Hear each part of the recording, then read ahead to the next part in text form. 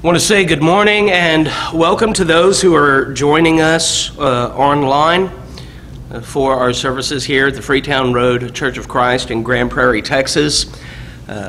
As always, if you live in the area, are moving to the Metroplex, or just passing through, please reach out to us so that we can connect with you, get to know you, tell you more about us, about the Lord, and how we might be able to help you in your spiritual walk.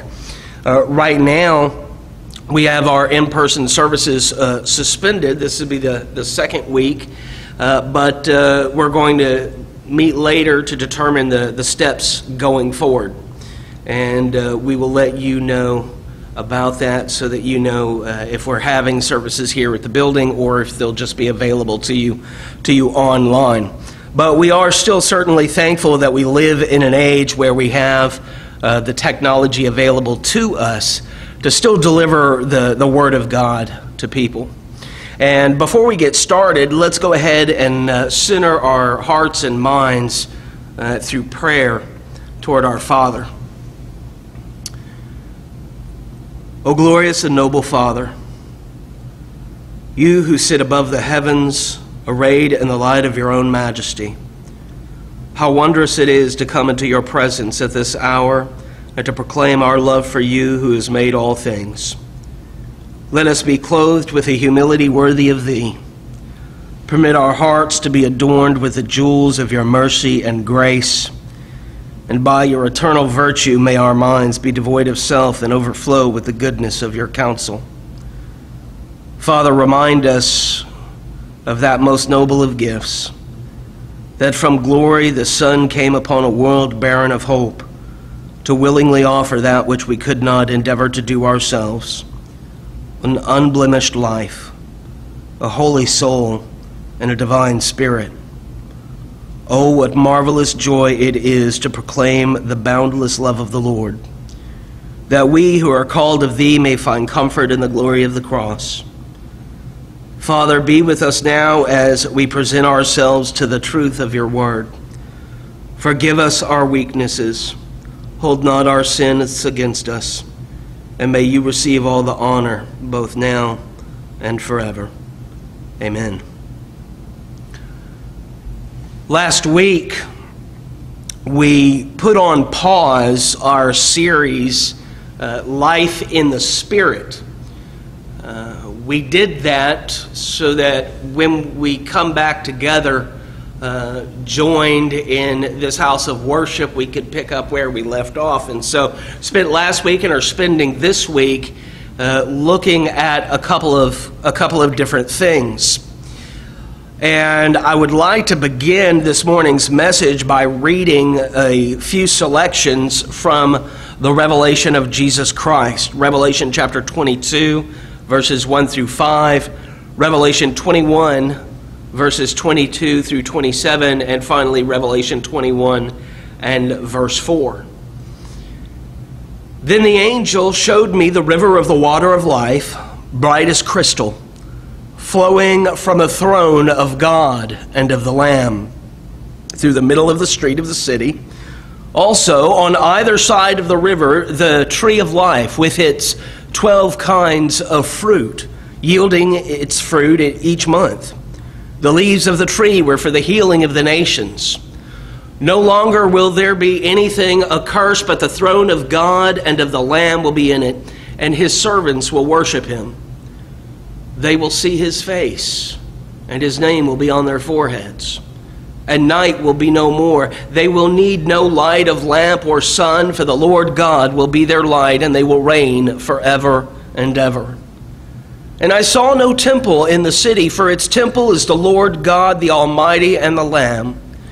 And the city has no need of sun or moon to shine on it, for the glory of God gives it light, and its lamp is the Lamb. By its light will the nations walk, and the kings of the earth will bring their glory into it. And its gates will never be shut by day, and there will be no night there. They will bring into it the glory and honor of the nations. But nothing unclean will ever enter it, nor anyone who does what is detestable or false, but only those who are written in the Lamb's book of life. and he will wipe away every tear from their eyes, and death shall be no more. Neither shall there be mourning, nor crying, nor pain anymore, for the former things have passed away." The message this morning is one that has been preached since the Old Testament, since the beginning, really. And that is the idea of going home to where we were meant to be. I was up here working the other day, and it was later in the afternoon. And when it was time for me to go, I sat outside in the truck just thinking about the time of day, the traffic, and what have you, and which way I wanted to go. I figured that there were two ways that I could take. The first would be to get on Robinson Road, which is just outside the building, go down to the next street, 303, get on the PGB toll, that curves over to I-20, and then that curves to 360. So I could go that route. The other route that I could take is Robinson Road here to 303, then get on 161, which is the frontage road, and take that all the way down to Lynn Creek. Now, if you're not from this area, you wouldn't be familiar, but Lynn Creek is pretty far down there in South Grand Prairie. I realized that, from Lynn Creek, I'd cross over 360 and make another turn, but that seems simple enough, right? Well, not really, because there are benefits and drawbacks to each one, and we'll get to those in a bit, but consider that at the end of the day, we all want to go home. Maybe you've been out running errands, or maybe you've been at work, or the movies, or a friend's house, or whatever the case may be. At the end of the day, when all is said and done, we all want to go home. No one wants to sit in the Walmart parking lot the rest of their life. Even though, ladies, it may seem that way to your husbands. And your friend is going to start worrying about you if they see you in their driveway at 3 a.m. when you walked out the front door at 8 o'clock. At the end of the day, we all want to go home. Now, why would I want to go home to begin with? Well, first, and this is probably the best reason, I wasn't meant to live here. Yeah, I come up to this house of worship, to my office and work, but I wasn't meant to live here. You see, I'm only meant to be here for a certain amount of time. For some people, when they go to work, they have longer hours, and for others, their hours are shorter. But in either case, there is a point when we leave our work to go home. I don't care how dedicated you are to your job, there will come a point when you go home. And everybody has a motivation for going home. For some, it may be that there's family waiting for them. That they have loved ones who are there waiting for them to come for evening meal, or just simply to kiss them goodnight. So maybe for some it's family that's waiting. For others it might not be family, but just that they're tired. It's been a long day, one that seems to never end. Well, let me tell you, it's the same way with trying to get to heaven. Some have family that they want to join, and others are just tired and they can't wait for it to be over. They can't wait to get to that place to where there's no sorrow, no pain, no suffering, no death. You know, the apostles wrote about this in 1 Peter chapter 2 and verse 11. People are referred to as pilgrims, sojourners, or exiles. In Hebrews 11 and verse 9, Abraham is referred to as an alien in the land of promise. And in 1 Chronicles 29 and verse 15, it says, "We are strangers before you and sojourners, as all our fathers were. Our days on the earth are like a shadow, and there is no abiding." There is no abiding there. We can't stay at our job. We can't stay at work. This idea that we are just passing through. We sing the hymn, "This world is not my home. I'm just a passing through. My treasure's laid up somewhere beyond the blue. Our desire is to go home. Now, why can't I just stay at work? Well, let's think about that for a moment. Why can't I just stay at work? Sure, there's some benefits. There's fresh water, all right? Fresh cold water out of the fountain. There's a bathroom. There's air conditioning. There's plenty of room. There are even some snacks over in the annex. It sounds so pretty good so far, but let's keep thinking. What doesn't it have? Well, if my family is at home, it doesn't have them. Let's think about something maybe a little bit more practical. It doesn't have a shower. See, that air conditioner, it's only going to keep me from going ripe for so long. And the food's going to run out. When it comes down to it, there are several things I need that my work just doesn't give me. And not a single person who has a job is meant to do that work forever. At some point, we're going to punch the time clock and head out. Hebrews 9:27, it's appointed for men to die once, and after that comes judgment. There is a point to where we all have to go home. But even though they go home, not everyone goes to the same house. Now, I'm not talking about multiple heavens or a plurality of hells. I'm saying one goes to one house and one goes to another. But the type of home that you go to depends on the work. See, remember, we were not meant to stay at our jobs. We're meant to go on. James would write, "What is your life but a vapor, here one moment and gone the next?" The Old Testament writer, "The grass withers, the flower fades, but the word of God stands forever. Vanity of vanities," says the preacher at the beginning of Ecclesiastes. All is vanity. All is pointless. All things in this world, they really don't matter, because there will come a day when it will crumble, fall, and fade into ruin. Time. So when it comes to the work and this idea of going home, again, it depends on the type of work that you're going to do. See, some are only focused on the work of this world. They want it now. They're impatient. As soon as the money is earned, it's spent. Now, John 8:44 says these kind of people are of the devil, and they love to do the devil's work. Now, make no mistake, I'm not talking that it's wrong to earn money. We all have to earn money. We all have to pay bills and what have you. That's not what I'm saying. What I'm saying is that there are individuals who are friends of this world, which the New Testament tells us is enmity with God. There are people who are so focused on the materialistic things of this world that they have forgotten the command of Colossians 3, verses 1 through 3, where we are to set our minds on heavenly things, where Christ is seated at the right hand of God. They work and spend, they work and spend, they work and spend. They give no thought to the future. Others work to invest. They work, they earn, but they're not interested necessarily in the moment. They're investing in their future. Muhammad Ali said, "Don't quit. Suffer now and live the rest of your life as a champion."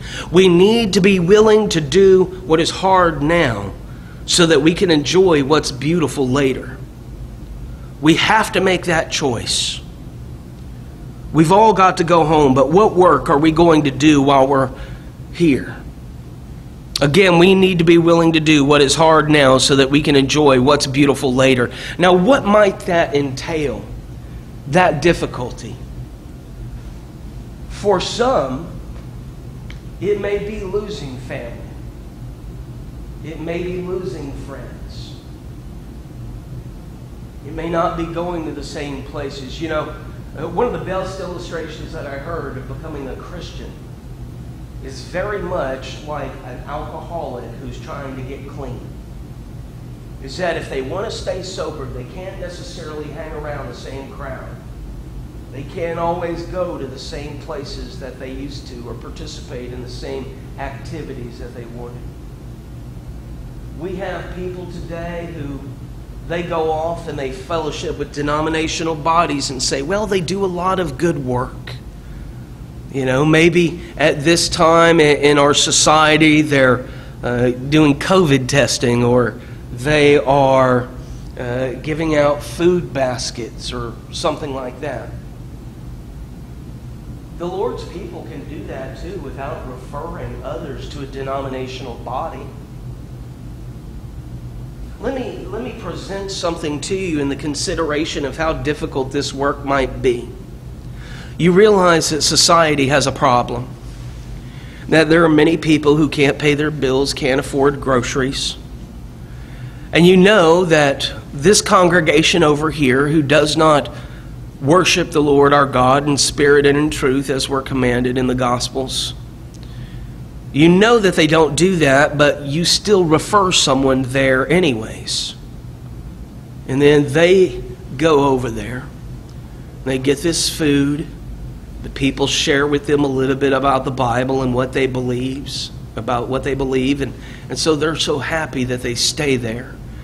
They've completely forgotten the original person who helped them, the one who directed them to begin with. But what have we done? But sent them from the Lord's church to a place of error. All because we believe that they're doing a good work. The Lord's people have to pick up the slack. We have to keep doing what is commanded of us. We have to be willing to do what's hard to enjoy what's beautiful later. Now, occasionally when I'm up here at the building, sometimes my family is at work with me. Now, when I'm going home, I just can't leave them here, can I? We've already said that there's no showers and not enough food, so what am I going to do? Well, I need to take them home as well. What type of husband and father would I be if I brought them to a place of work just to abandon them there while I go home? God says to take them with you. Proverbs 22 and verse 6, train up a child in the way he should go. When he's old, he will not depart from it. Titus 2 in verse 4, speaking to the women in reference to the younger women, train the young women to love their husbands and children, to be self-controlled, pure, working at home, kind, submissive to their own husbands, etc. For children, both male and female. Deuteronomy 6 and verse 7, teach your children, in reference there to the law of Moses, but for us it would be the entirety of Scripture. Teach your children. When you sit in your house, when you walk by the way, when you lie down, when you rise up, write it on your doorposts. Exemplify the Word of God in your life. Don't just leave your family at your work. Endeavor to take them home with you. Sometimes my friends may visit me at work. I might be up here by myself and someone drop by, and I may, after a long day, a day that feels like a lifetime, I probably want to invite them over to the house for dinner or something. And maybe they're not sure how to get there and they're going to need some directions. And so now we're back to where we started. Do I take Robinson to 303 to PGBT to I-20 to 360? Or Robinson to 303 to 161 to Lynn Creek? Now, taking 360 has some benefit. Taking that quicker route has some benefit. Mainly, it's faster. Even if there's traffic, it's faster. The downside, though, is that it doesn't stop at my doorstep. I mean, it'll pass right by my neighborhood, but it won't get me home. If I want to get home, I have to get off that faster, easier, broad way and get onto the narrower streets. Another downside is that because it's tolls, it'll end up costing me later. I may one day, I may just be going along, trying to go home. We already established I can't get there because it's not stopping right at my doorstep. Everything, it seems like a free ride until I get the bill later. And sometimes that bill comes at the most inopportune of times. So yeah, I can get near my house, but not to my house faster and pay someone else for the privilege. Now, taking Lynn Creek, that's another story. First, it's slower. There's stops along the way. There's moments to where, you show up at a stop sign or a stoplight and you have to pause.